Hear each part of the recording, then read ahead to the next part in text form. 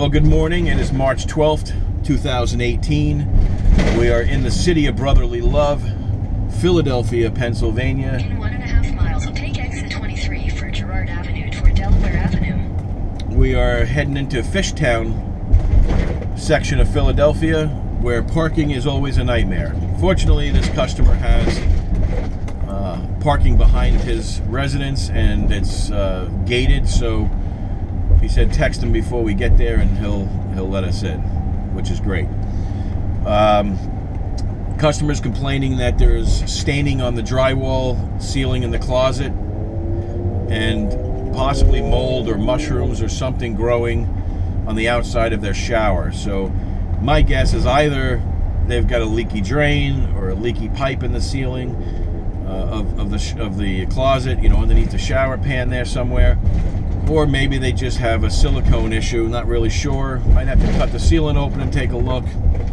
Won't know until I get there really what's going on. I'm gonna try to get you as many shots as I can. Homeowner's home, the husband's there. He said that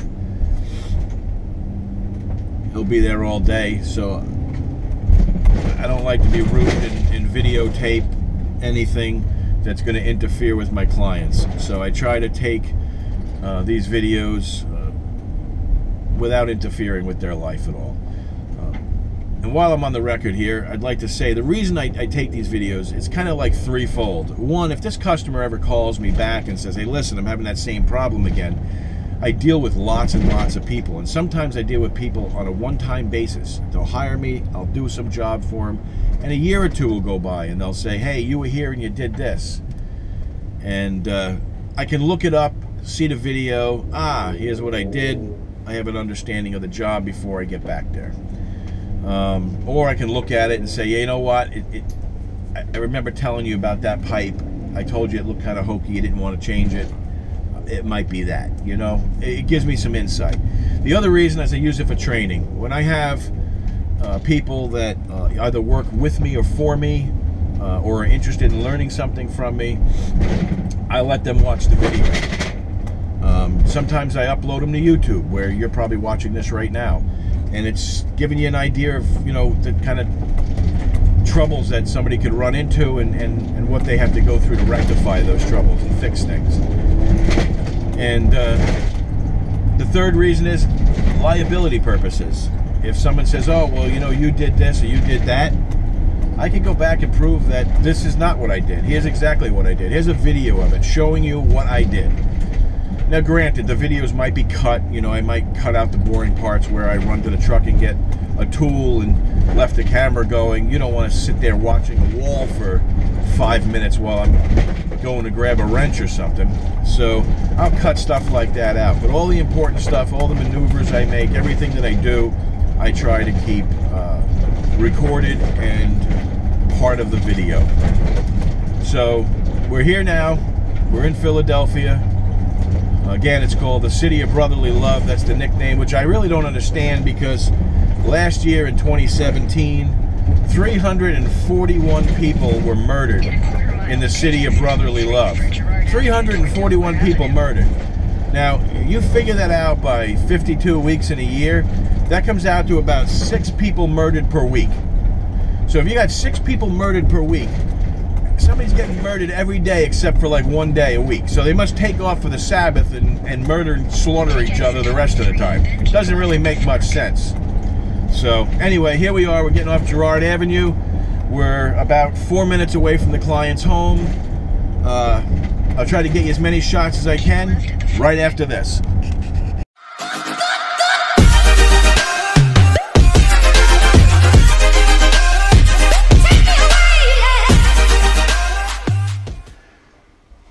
Yeah, I see the pen mark you drew around it. It really hasn't grown. Not very much at all. And maybe 1/8 of an inch. You say in 3 months? Yeah. That's what's so weird. It's like I don't know how long it's been there or... Because your pen line's pretty much following the design of that. Yeah. So it's like one drip every now and then. All right, so...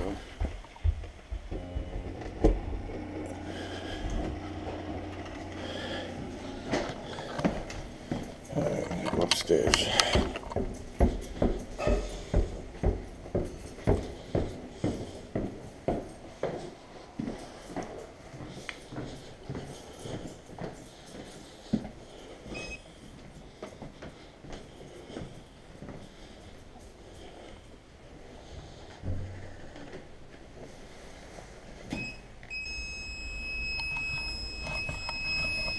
Right there.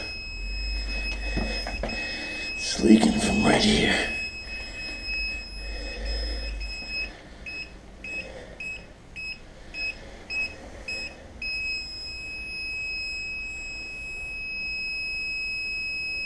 Right there. That's where she is.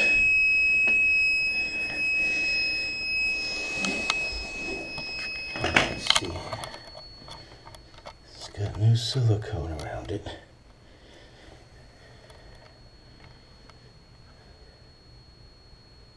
I think that he fixed his own problem here. I don't think it's the drain.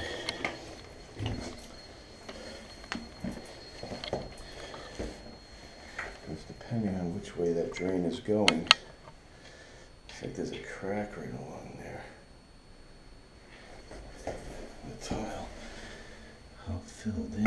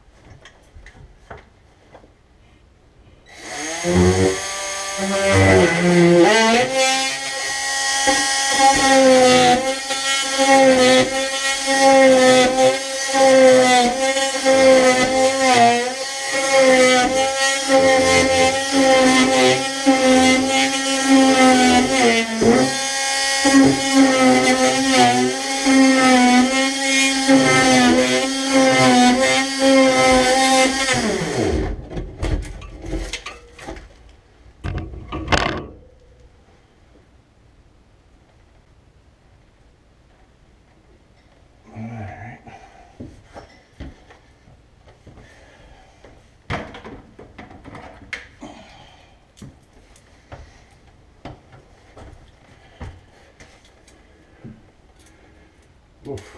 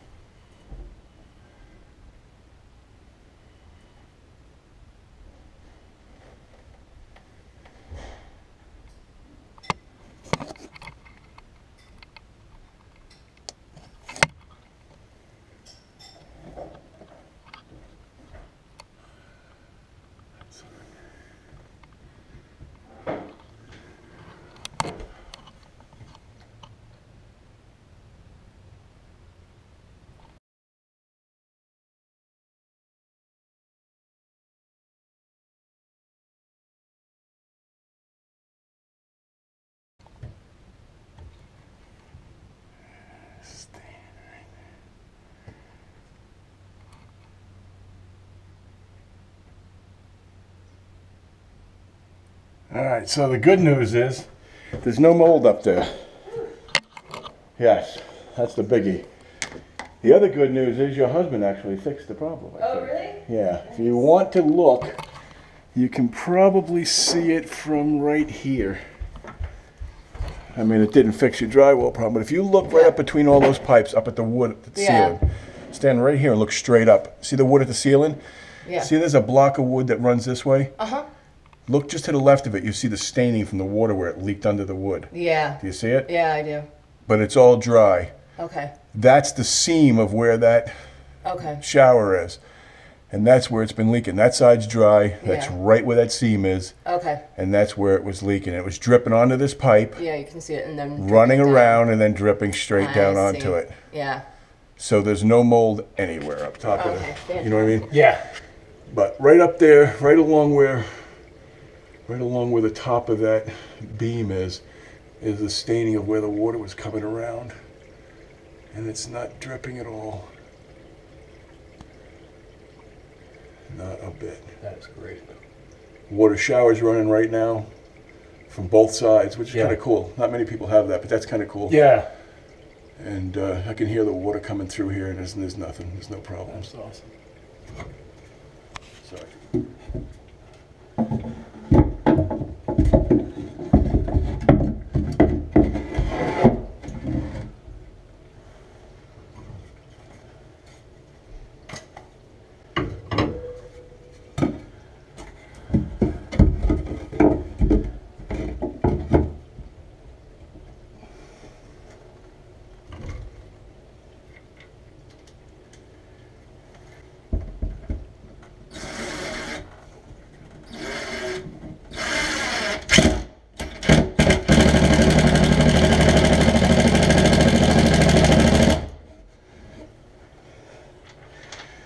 Make sure you sink those screws a little bit through the paper.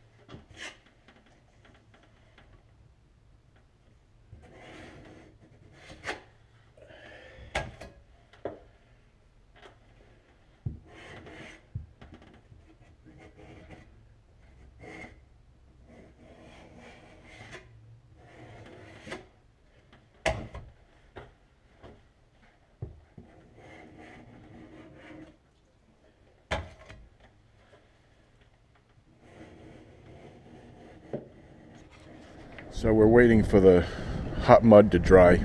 It's 20-minute mud. Should be dry in 20 minutes. It's on thin enough. Just wanted to show you some images of where I'm at. This is common in Philadelphia, Pennsylvania, where they have patio areas on the roof, because there is no yards around here to speak of anyway. There's so many buildings and so much industry and whatnot that there really isn't any place to set a patio up. Everybody has either decks or patios on their roof.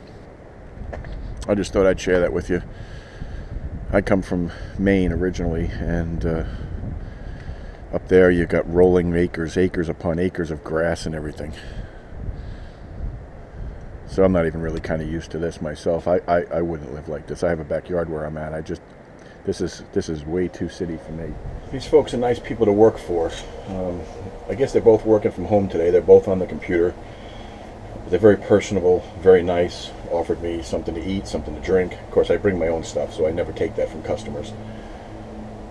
I just think it's bad for business, but nice people to work for. We just checked on the drywall, the first coat, tape coat, and it's drying up nicely. Still probably going to have about 15 minutes of dry time. Maybe more. It's really hot in that house. Humidity is probably peaking near 100%. And that usually makes the drywall mud, the hot mud, dry slowly. So we'll just hang out here.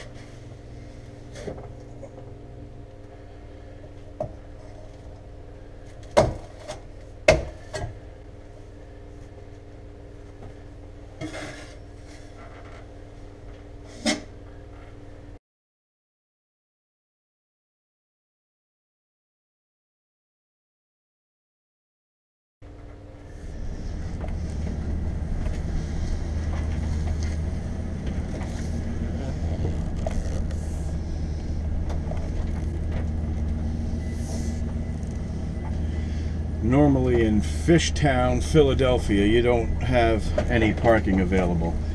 As you can see from these side roads, all parking spots are taken up, or you can't fit in them.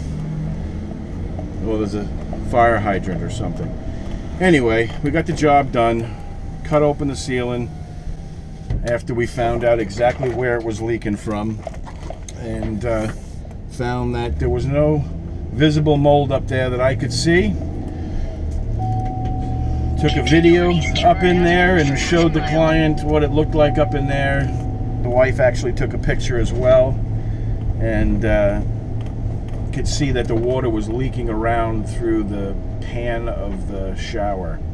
So it wasn't anything major. The husband actually siliconed around there. He said, I think a couple weeks ago, and there hasn't been any change. So he's actually fixed the problem himself, but he needed the peace of mind of knowing that when I cut that ceiling out of there, that there wasn't mushrooms and mold growing everywhere. That's what he was afraid of, mushrooms and mold, he told me. So the place looks clear. I'm not a mold specialist. I can't certify it as being mold-free. I looked up in there, felt around. I didn't see anything that even resembled dust. So I'm pretty confident within myself that he's pretty clear of any future issues.